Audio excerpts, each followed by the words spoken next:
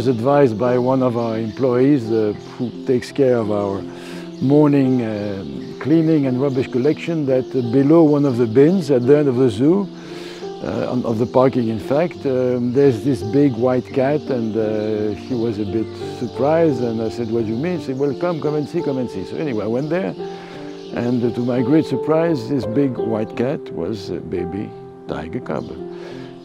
It was in a bad state, it was dirty, it was a bit afraid, it looked thin and dehydrated.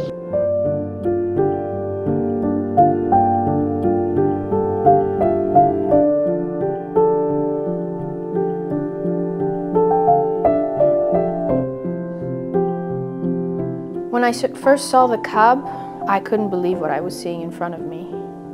I honestly couldn't believe that an animal was in such a state. I've read many reports of victims of the illegal wildlife trade, but until you see it in front of you, you cannot grasp the severity of the health issues it's faced with. It's very sad.